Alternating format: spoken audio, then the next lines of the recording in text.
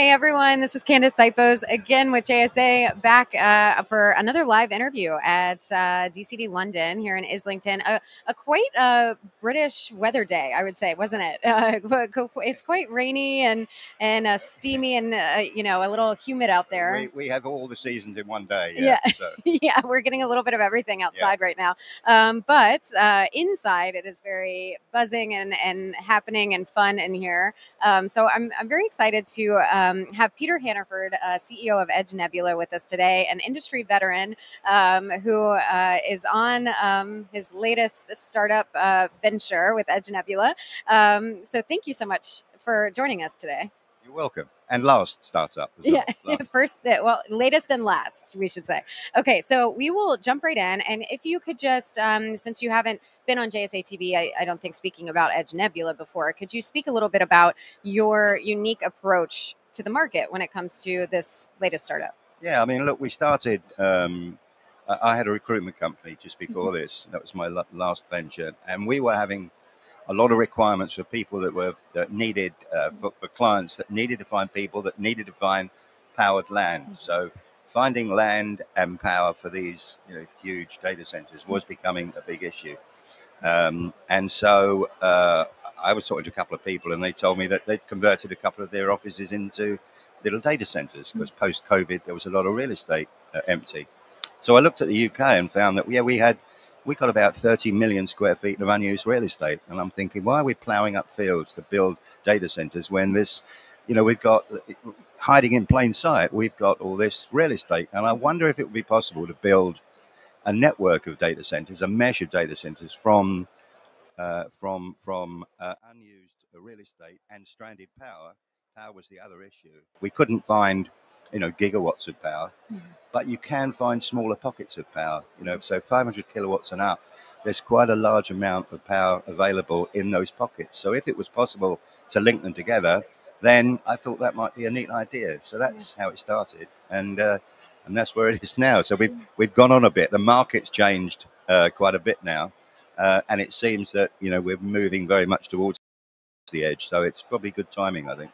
I hope. Yes, absolutely. It seems like you're in the right place at the right time with the right idea here. But you've also had some amazing ideas throughout your career. And so we can talk about that a little bit. So you've had an extensive career in the data center industry specifically, and some early innovations like the first water-cooled rack shape. So how does that kind of feed into your vision for Edge Nebula? Well, I suppose it's still it's thinking about new ways to do stuff, I suppose. When I've always looked at the horizon rather than down here. So mine is more of a very long-term vision. And yeah, we were having problems then in cooling racks. Servers were getting more and more dense. Racks were getting dense. Cooling was more required. So we thought, in those days, all the cooling units were against the wall, and it used to blow the air under the floor, and you hope it came up in the right place. And then we thought, well, this is crazy. Why don't you bring the cooling unit closer to the servers themselves, closer to the heat source? And we thought, well, what's closer than putting it in the rack itself? So we developed this rack with a vertical cooling coil, and that we sold that to APC. We patented it and sold it to APC, and then I went to work for APC, and then they got bought by Schneider Electric. So yeah, but that rack, that development, APC took the rack and they took the coil off and made it into a separate product, and that product became pretty much the de facto standard for cooling in data centers. Incredible. That's incredible. And I love how that's kind of feeding into your current company. And so also you were on a panel yesterday here at DCD London, where we're live streaming to talk about central cloud versus edge AI. So can you give us, for anybody who may have missed that panel, unfortunately, a little bit of what was the highlight takeaway? Well, we spent most of the time defining what the edge is, of course. Yeah, so, right, of course. As nobody could describe what the edge was. For me, it's distributed compute. So the whole sort of panel got into the question of central versus distributed compute. So a lot of the talk was about distribute, and unusually for a panel like this, we were all in violent agreement that distributed compute is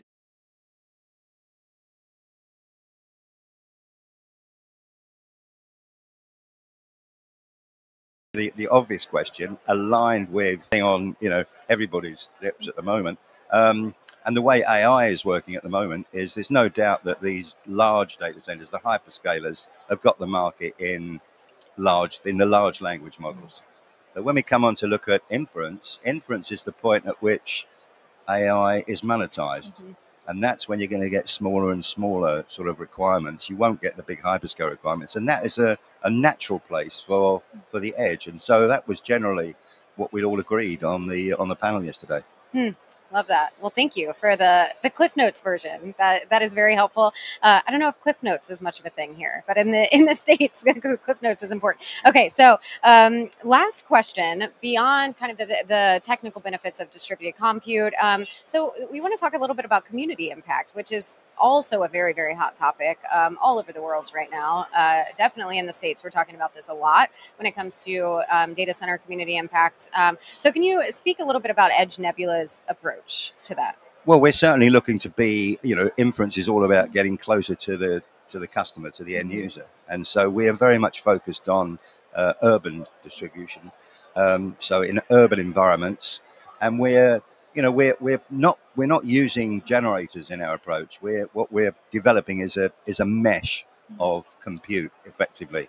So a number of nodes that are connected together. So if one fails, if the power fails, you fold the load onto another one. So it's a pretty green approach, no generators. We're not building anything, so there's no embedded carbon in construction. We're using existing real estate. And then the other neat thing we're doing is we're using the excess heat to feed into district heating systems, which are becoming, we don't have many in the UK at the moment, but certainly there's a lot of talk about having district heating systems where we can plug our excess heat into the district heating system or into a building and reuse the heat. So that's the idea. So yeah, we think it's a pretty green approach, ticks a lot of boxes. Amazing. Well, thank you so much. I feel like we got a good, well-rounded overview of what's going on at Edge Nebula. So for anyone who wants to learn more, where should they go? They can go to the website, www.edge-nebula.com, and all our contact details are on there, yeah. Perfect. Well, thank you so much for joining us today. It's a pleasure. Nice to talk to you. Absolutely. Okay. Same to you. Thank you. Good luck out there in the British weather that we've got going on. I've got my umbrella in my bag. Don't worry. Good. Thank you to all of our viewers back home for hanging out with us live from DCD London. Happy networking, everyone.